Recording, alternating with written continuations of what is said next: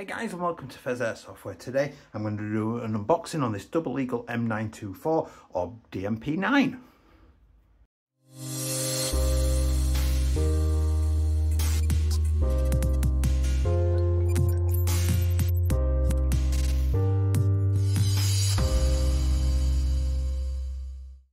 First thing, slight disclaimer about this video. If you think, wow, why is the video kind of changing colour? Is there something wrong with my phone? No, there is nothing wrong with your phone. The light fitting I have in this room is one that's got lights on it, and it's got like little LEDs as like a night light, and you couldn't even make this up.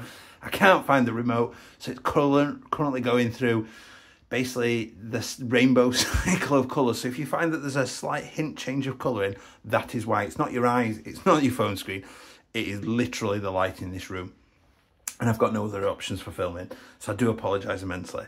Hey guys, and welcome back. If you do enjoy this content today, please do like, comment, subscribe, all that usual gubbins, YouTube algorithm, all that kind of thing.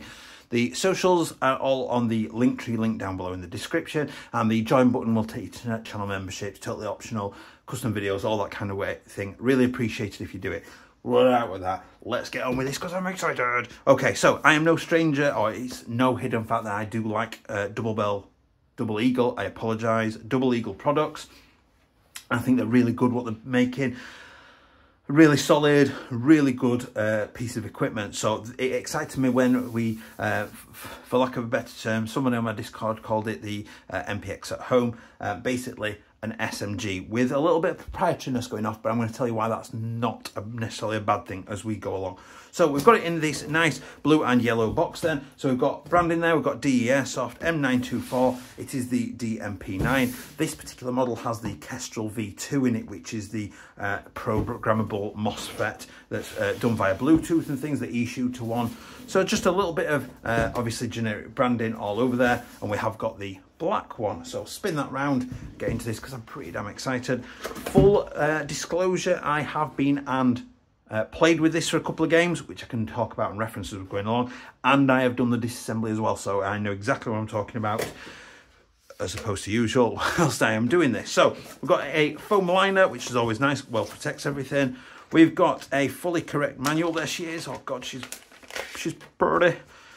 So we've got our Polish, English, target and safety information. We've got a very handy exploding diagram about the how everything is built up together, which is particularly handy and useful. And then we've got a fully correct manual then that we can look through and talk through. Talks about the RLA system, which I'll talk more about shortly. Obviously selector usage, battery access, all that kind of stuff.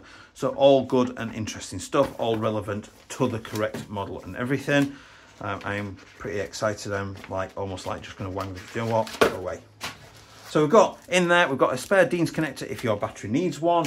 We've also got a Allen key, which I'm not figured out yet, and a adapter as we're used to getting. Get those back in there. We've got a cleaning rod. We've got our 130 round mag, proprietary mag. We'll talk more about this shortly, but it does look awfully like an MP5 mag. And then there she is, the absolute beauty. Look at that thing. Look how pretty that is. Get that mag in there. That is just goddamn pretty. It's really nice. The last thing that's in here we have got from factory. Then we've got my serial number that's on this, on the receiver somewhere, I assume. There we go, underneath. And it has got that at the factory it was doing 365 FPS.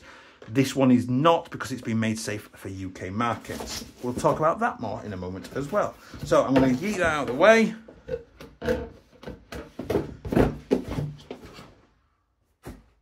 So, look how nice that is. That is pretty damn gorgeous as a piece of kit. So let's get started because I am like really happy to be holding this. So at the front then we have got a metal muzzle brake that is on a negative thread there. So typical Airsoft 40mm negative thread for various accessories as your need or want. Quite nice one there. Our battery compartment is right here at the front. So it does say here, open. We are just going to twist that little handle and open it up. And we have got a battery chamber that runs sort of down to more or less the front of the receiver here. We'll explore that after the performance reviews and stuff. Click that back in. We've got a flip up sight there at the front, which is both a backup pistol sight. I don't know how well you can actually see that, but basically it's got pistol style sights, and you can flick it up and have traditional style sights on there as well, which are quite nice to use. And quite light flick up and down, which is not a bad thing, but it's going to be easily caught and you've lost your sights. How many of us actually aim down the sights anyway? We have got a full length rail across the top for any accessories that you want to use, as well as, I believe it looks like it's M-lock compatible slots, 3 on each side and 2 underneath there for anything else that you've got. Now it is a nylon body. It feels incredibly solid. Now I'm squeezing that with some real pressure, and there's virtually no movement in that whatsoever in terms of flex. And then moving it, I can see there's a tiny little bit there, but literally that thing is solid. It's really solid. There's no creaking, there's no groaning, there's no cheapness to this. You know, this is a very solid piece of kit. And it's not mega light either. You're well over probably a couple of kilograms there in weight. So it's substantial, but not in a way that's not going to be easy to carry all day. You know, you're going to be able to run this all day sort of thing. So coming back then, upper receiver, obviously a little bit of a nice sort of sharp jagged cut to it. Got our ejection port there, which is operated with our charging handle and locks open. Beauty. We have got a rotary hop there, so it is rolled down to apply hop, and it is one of the double eagle like kind of split rubbers in there, which I'll talk about in a minute after the performance stuff. Press the bolt release. Oh, look at that. Do that again. Feels nice. We've got an ambidextrous mag catch then, that doesn't matter which side we click from, that mag is coming out. The mags are proprietary now. They call it an RLA system. I'm not sure what that stands for, and if I find out by the time I've edited it, I will put the text across the bottom. But basically we've got this little catch on the back here. When the mag is empty, that little thing flicks out, and if you look down into the mag well, there is a little tiny white sort of switch up against this back ledge here, right next to the gearbox. It flicks that and it tells the MOSFET, kill it. And at that point, you have to insert a new magazine and press the bolt release to go again. It should detect it itself, but I've noticed sometimes I just have to press the bolt release just to activate it properly, and off you go again. It takes me back to owning the KWA Recoil AK, where you had to change the mag and rack the charging handle again, which made it satisfying to get that shooting again. So we've then got an ambidextrous selector, nice firm push to get that round and clicking into position. We've got a traditional M4 style trigger with quite an enlarged trigger guard here, obviously because we've got spare room now because the mag well is so small, we don't need to fit an M4 mag in there, just an MP5 mag in there, or style mag. And then we've come back into a very nicely made pistol grip, real nice texturing on there, stippling on there to hold well. No sharp edges, really comfortable even without gloves on, that's really comfortable. And then coming into the back then, we've got a traditional style charging handle. We've got a folding stock, which is lift up to fold. Now that's mostly nylon with a metal bracket at the back, which latches onto, that is a rail on the back there. So this screws on via this screw here. And basically undo this screw, the stock is removable, so you can accessorize on the back as well. Now this stock is absolutely, I like to be compact and pulled into me. That, for me, is the absolute perfect length for me to shoulder. And because I like feeling like I'm compact and pulled in. And obviously if I'm in a really tight space, I've got the ability to fold that stock in, and I can get even smaller as well within that shooting arena. Just like absolutely chuffed a bit, so it's finally here and it's finally out. I've been seeing sort of pictures of it for quite some time. So what we're going to do is we're going to go to the sort of shooting tests and everything, and then we'll come back and talk about what I found, what I've had with it and all that kind of stuff.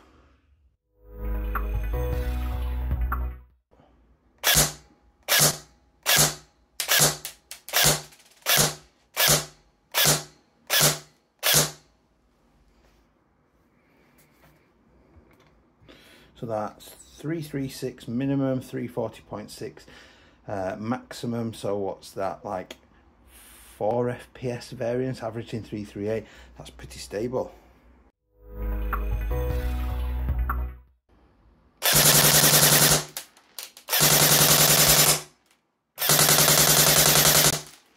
About just under 10.5 rounds a second. pretty standard for a double eagle.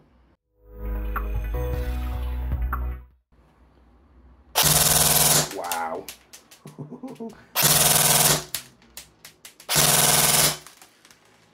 Just over 20 rounds a second, really nice and smooth.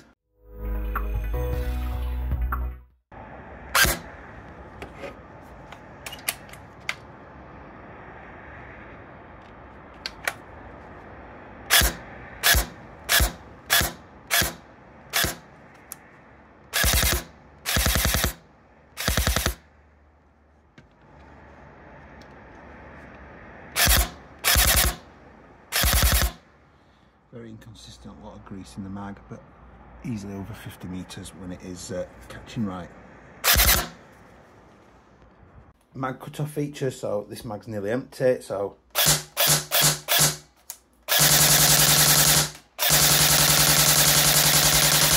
just going to empty this out. Mag's now empty, so I'm pulling the trigger, nothing at all.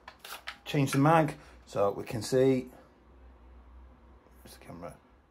The mag is empty. Bring in the next mag, which is BB's in it. Mag goes in. Oh, it's detected it, but we should press the bolt release and off it goes again. Okay, so performance reviews then. So obviously this, from the factory, about 365 FPS. This is the sort of just below 340 for UK markets. What I will comment on there is really tight grouping, sort of less than 5 FPS grouping. This has probably had over 1,000 rounds through it now. So, you know, really sort of quite pleased with how tight that groupings is. Really nice FPS as well. In terms of rate of fire, pretty much standard for a double eagle then, about 10.5-ish rounds a second on a 7.4. That's nothing to be sniffed at, you know, that's a nice steady rate of fire. Don't forget, folks, it only takes 1 BB to take a player out, not 300 from a high cap. 11.1 obviously came alive and we got that sort of just over 20 rounds a second. Really felt like it was flying then. It really come alive at that point, as we're often finding. So I will be running this personally on 11.1s myself.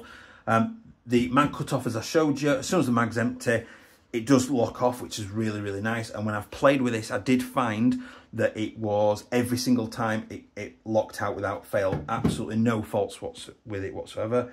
Now, range I will comment on. The range is really good. However, now you may be able to see around the top of there is marking. There is a lot of grease, oil, whatever it is in these mags. And when I bought them, and I have got quite a few of them, I think I bought 5 extra, so I've got 6 mags in total. The packets, you could see the oil, the grease in there.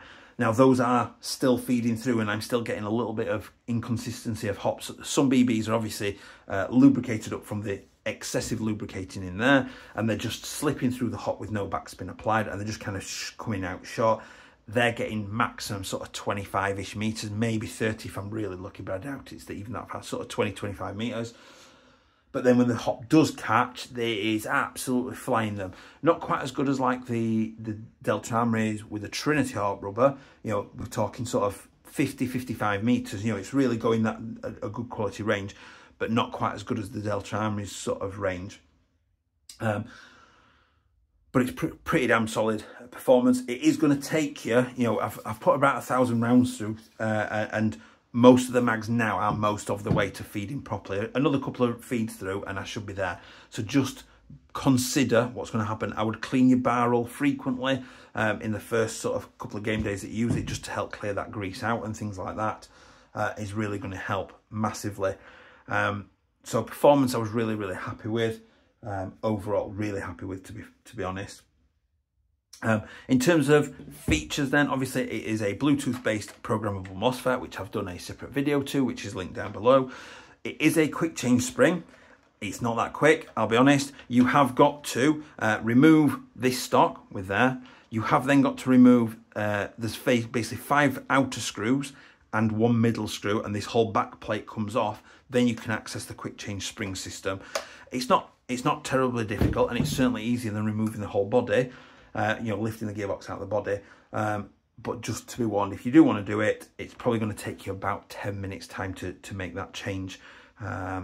also with the need of a screwdriver and a couple of different sizes of Torx bits. I think it's, if I remember correctly, it's Torx 8, Torx 10 and a Torx 25, I think it was what was needed to change the spring in the gearbox.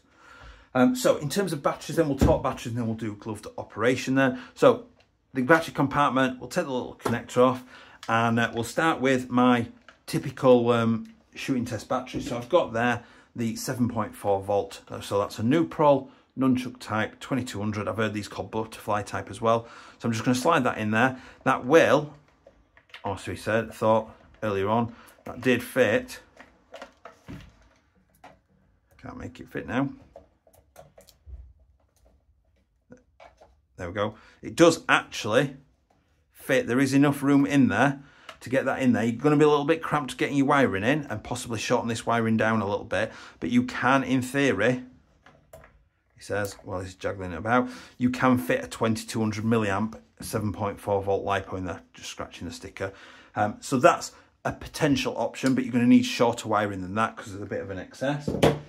The 11.1 I use, absolutely no chance I'm getting that anywhere near that. That's not even going to fit in its entirety. So then we're on to my typical selection of smaller batteries. So we've got two there. I've brought them both. They're both the same 1200 milliamps. They're both the same the length. One's 7.4, one's an 11.1. They are too long to fit in there. You've got about an inch too long length there. So both of those are absolutely no good. So we're then down to, I've got a 1450 7.4 neutral. That fits in there with excessive room for the wiring to fit in with no issues whatsoever.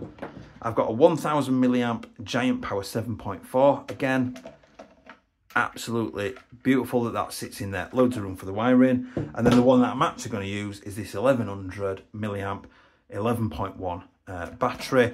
That will go in there with absolutely no issues whatsoever and plenty of room for the wiring to go in, and everybody's happy at that point that that's gone in like that. So I'll take that out, and then we're just going to push this little part back in there. I bet you thought I'd forgotten, didn't you, about gloved operation. Box just sliding off. It's because I did. I did forget about it, so I was so carried away and excited. So I've decided that I have found my normal unboxing gloves, but I much prefer my mechanics gloves at the minute. So I've put those on for the gloved operation. Again, thanks to the guys on my Discord for this. I didn't do the magnet test with this because basically nothing's metal, and I forgot when I did the Delta Armory's Pheas. So in terms of the operation then, I can definitely get the muzzle on and off. I can definitely get the sights up and down without any issues whatsoever and operate those. I can get the mag in, I can operate it from both sides. I can operate that bolt release quite easily, leave that in. I can operate the selector as you would be able to expect to. I can easily fold that stock and open it again. I can very easily get into that battery compartment as well. Oop. There we go. Changing a battery wouldn't be too much of a difficult. I can access the hop. Now, it is a clicky type hop, which makes me happy. So I actually have got quite a good feel of how much I'm adjusting it because of the clicks. And that's quite a nice little feature. So just release that. I can even load the mag up. So get my speed loader in there. You can see in there is quite a bit of grease in the top of that mag as well. So I'm pretty happy that gloved operation will be good and easy. Now in terms of the mag itself, you need a speed loader, so that's one of the little sort of it looks like a mag more often than not, that you put your BBs in and there's like a plunger on top that you feed it into, and just keep filling it up until it stops, and you will physically feel that it's stopping, it won't allow any more. Obviously run them out. When it's empty, that will cut off. Change your mag out, and obviously you do need to press your bolt release to get it to acknowledge. So that goes in, you press your bolt release. If your mag is empty that you've just put in and it's not firing again, because you need to hold that in to basically tell it, no, you're going to fire, and then it will continue, and off you go. I have just thought, because I've just filmed separately the MOSFET programming guide, which was really quick and easy. You can disable they call it real gun mode. So there is just a little checkbox on the settings that disables it. So if you ever have an issue with the switch inside it, you can disable that mode. Boom, problem goes away if that little switch ever breaks at all. Perfect. We'll get back to the main video. Now, the mag is proprietary. It does look like an MP5 mag. It is not an MP5 mag. It will only work with these. The hop unit is a little bit proprietary as well. It's got a very, very short loading nozzle to feed out the mag, loading nozzle, I suppose, to engage with the mag to release the mag out and things like that. And the gearbox has got obviously the switch on the front of it, which is proprietary, but then it is just a generic M4 gearbox after that. So your gear set, your piston, all those kind of things, they're all just generic AR parts, version 2 AR parts. So obviously we'll take a wide range of things. It's a standard long shaft motor as well that's in there. I'm not gonna lie, I think it's great. I think the form factor is really nice. I think the weighting is really good. I think it's really solid. I think it's got a fantastic feature set. Plus a Bluetooth programmable MOSFET on top of that is just absolutely insane. I can't fault it at all. I have just realised as well, there is QD points on the stock there as well. So other than the grease, yes, the battery compartments are a tiny little bit small. I have seen worse battery compartments. There is a bit of proprietariness going off. The receiver is proprietary. You obviously got enhanced size and height to accommodate the wiring. You've got obviously proprietary body and things to accommodate the sort of the cutoff switch and stuff like that. So there is an element of proprietariness going off there, but a lot of it isn't. And what they've, you know, it is greater than some of its parts sort of thing. And I am very, very, very happy with it. And I'm sure you will be too. So I will leave the usual photos at the end. I hope you've enjoyed that. I've enjoyed it immensely. I can't wait to get this out for another game day. Please do remember to like, comment and subscribe, and I will see you next time. Bye.